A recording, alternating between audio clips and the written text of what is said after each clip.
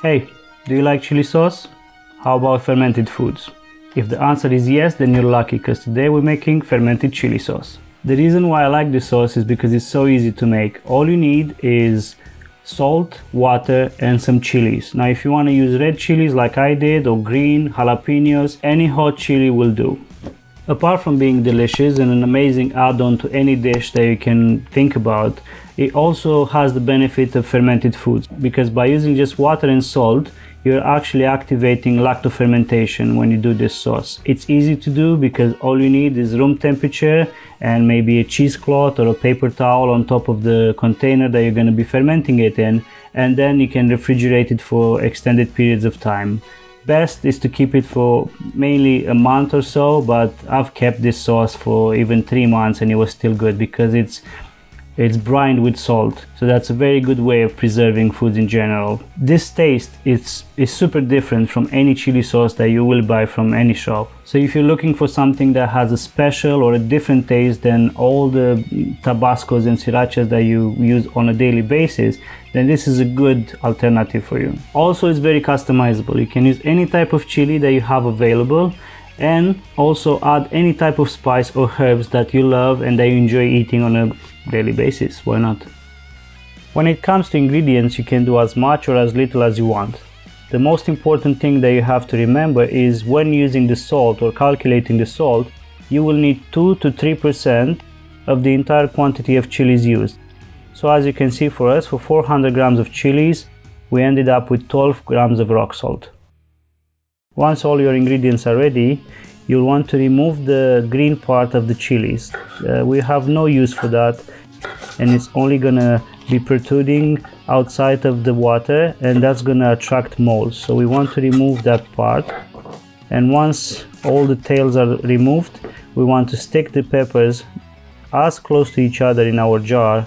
Try to put as many as you can inside, and if you need to be a bit more rough or brutal, don't worry about it. They will get soft with the marinating process, so you're not doing any damage to them.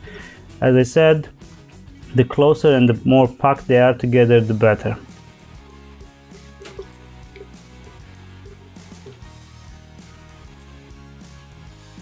Once that's done, mix your rock salt with the water and make sure that it's fully dissolved. It's very important that the salinity of our water is as it should be. And after that, fill in your container, making sure that the entirety of the peppers are submerged under the brine. Cover it with a cheesecloth or a paper towel. And once that's done, put it in your fermentation station for 5 to 7 days. Every day, remove the cheesecloth or the paper towel and check if anything is growing. If there's a white film that develops on top of the water, don't worry, don't get scared. You can just skim that with a teaspoon or something like that and just cover it again. It's not toxic, it's not bad, it's not mold. Just keep on skimming that. It's just the salt, the salinity in the water attracts that kind of white film to grow. But it's fine, it's totally edible, yeah? Just remove it. And do this every single day, just like when you make sauerkraut. The same white film develops on top of it, so it's totally fine. If you have any extra brine, don't throw it away, keep it, because after the first 2 days, the peppers are gonna suck most of the water from the jar, and then they're going to be exposed. We don't want the peppers to be exposed, we want them to be under the brine, because if they are exposed, they will mold and grow all kind of stuff. We want to avoid that. So second day after you checked on them, just re-top your jar with the brine to make sure that everything is submerged. Keep doing this process of removing the white film and adding some extra brine up until day 5. And then take one of the peppers out and just squeeze it in between your fingers. If it's semi-mushed, semi-soft, but still has a bit of integrity, then it's done. You don't want to wait until your peppers are fully disintegrating, because then you're not going to have that pulp consistency in your chili sauce, and you need a bit of a body to your sauce to add on top of your dishes. So for us, with our room temperature, usually 5 days is enough, but We've tried it in other places as well, and it took up to 7 days. You just check it every day and you're gonna be fine. First of all, congratulations. You finally got to the last stage of preparing this amazing product. Remove the brine into whatever you have handy, something that can grind all of this fine product into a paste. Put everything in. You don't want to waste or throw away the brine, because the brine is going to give it that delicious taste and continue preserving it. Once you're ready to blitz it, go ahead. We want seeds, pulp, skin, brine, everything.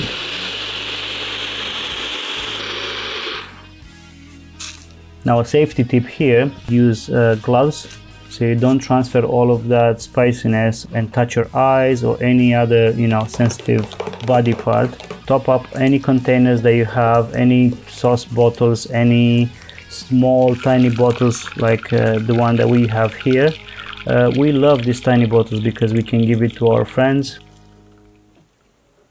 There's nothing better or nicer than a homemade product as a gift. If you're like me and you cannot hold back, then tasting it and trying it right now at this moment is totally encouraged and acceptable.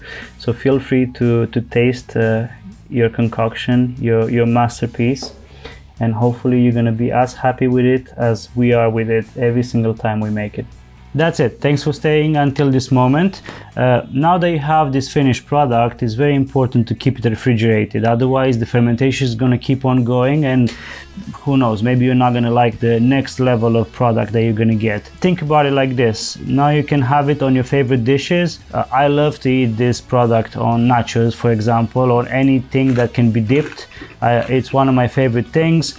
But even if you get some small bottles like this, you can just give it to your friends, to your family, like a nice homemade gift. This is something that you spend time in, you waited for almost a week or so to get the fermentation done, and maybe you just want to show off your fermentation skills, who knows.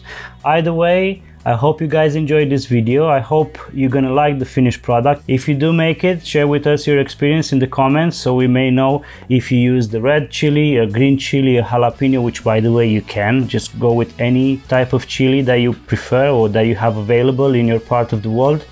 And see you next time.